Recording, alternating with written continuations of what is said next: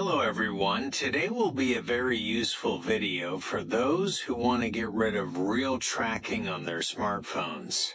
I think it's no secret to anyone that our smartphones, initially, even at the time of purchase, are packed with various functions, various settings that are enabled by default and mainly benefit only the developers. That is, they receive maximum information about how you use your smartphone, that is, which application you are in, what you type there, where you send something. The list is actually very huge, and it even affects your location, even down to where you go, what paths you walk, and so on.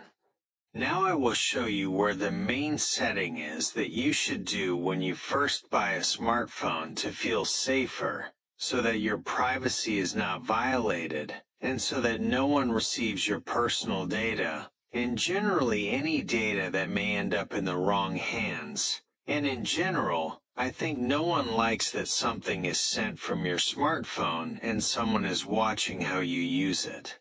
Be sure to watch the video to the end. Support the video with a like, subscribe to the channel, and share it with your friends.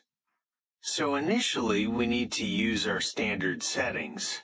Next, we scroll and find an item called simply Privacy. There is also Privacy Protection, this button, but this is a little different. Go to Privacy, and here, scrolling down a bit, we find Activity Tracking. Click on this line. Next, you will see here a specific list of accounts. That is, if you have created any account for yourself, that is, this is your elementary email to send letters or use the Google Play Market or any other services, then specifically here you will see this list. If you want to protect yourself as much as possible, then, of course, you will have to do this for each of the accounts. Well, if you only have one account, then in principle you have less work. Select the account for which we want to do this. Next, it loads a little, we wait a bit, and here we get to a specific list. I will say right away that some settings I already had done initially, so you only have to review your settings and decide for yourself whether you want to disable it or not. So we look. By the way, we are immediately warned that we independently choose what data to save and what not to save. Here is the first one, App and Web Search History. This saves data about your activity on Google sites and apps, and related information. In particular, location. This is the first tricky setting that really determines your location and monitors what you do on specific sites. That is, it can be your browser through which you search for information, and after you enter a query, literally in a few minutes you will see an advertisement that this product is located not far from you. That is, you will often see advertisements specifically for what you are interested in. In addition, data about the personalization of Google services, such as Maps and Search, is also used. That is, again, other applications that are responsible for your location are involved. In general, I personally disable this. That is, you will have a Disable button here. Click and just disable. In the additional settings, you may have some check marks. Of course, if you want to completely disable, then also uncheck them, because your voice control history may be saved here. Save your visual search history, or save your Google Chrome history. Regarding automatic deletion, but if this function is disabled, then in principle there will be no access here. But you can click here and, in principle, delete or set a specific deletion for 3 months, 6 months, or more. Next, timeline. This directly concerns your specific location. That is, it helps you remember where you have been. When it is enabled, your routes and visited places are automatically marked. That is, this concerns specifically maps. Mostly people use Google Maps to find information about where something is located or to get directions. And these Google Maps are used in hidden mode to save where you go. If you do not want this saving to occur, then of course, again, disable the additional settings. Use timeline data to help companies evaluate advertising effectiveness. In principle, if you selectively disable, then uncheck this box.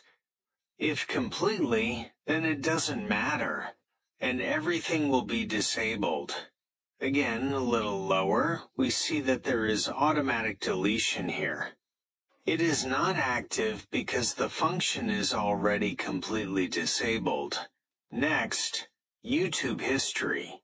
This function saves information about what you watch and search for on YouTube. As a result, you get more accurate recommendations. Well, for example, if you're looking for a review of a specific smartphone, then after visiting several reviews, you will start to be recommended specific other channels that also did a review of this smartphone. Well, and it works exactly the same for absolutely everything in the search.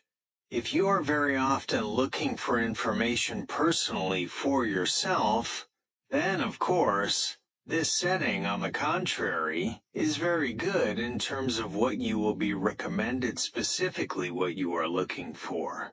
But in terms of the fact that all this is saved and sent somewhere for analysis, in order to then give you this information, then this, of course, is not very good. If such suggestions are not very important to you, then in principle you can safely disable this history. In the additional settings, save information about the videos you watch on YouTube. Save search queries that you enter on YouTube. By the way, there were comments like how to disable or delete search queries.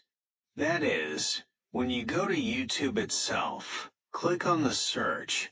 There is a huge list that pops up. Everything that you have already entered and asked a question in the comments. How to remove it? Well, so that no one sees, for example, someone took the phone in their hands, clicked on search, and the whole history of what you have ever searched for popped up. Well, in general, we just remove this checkbox, save search queries, and they will simply disappear, and each time you will need to enter a completely new query, and it will not be saved. By the way, for those who want to clean their smartphone well, these actions with this setting enabled are saved for 3 years. And these actions can be deleted. Next, we scroll down and find Ad Personalization, Ad Management Center. This is actually a very sore subject for many. No one likes when an ad pops up. Well, yes, this setting does not eliminate ads, but there are significantly fewer of them. I personally disable it in the Management Center. And there is also such a setting, Ad Settings on Partner Sites. We go here, and here you can turn off this slider. Show personalized ads on partner sites and apps. It is disabled for me because the previous slider was disabled, and this only applies to advertising in this browser or on this device. Well, in principle, this is what we need. That is, you search for information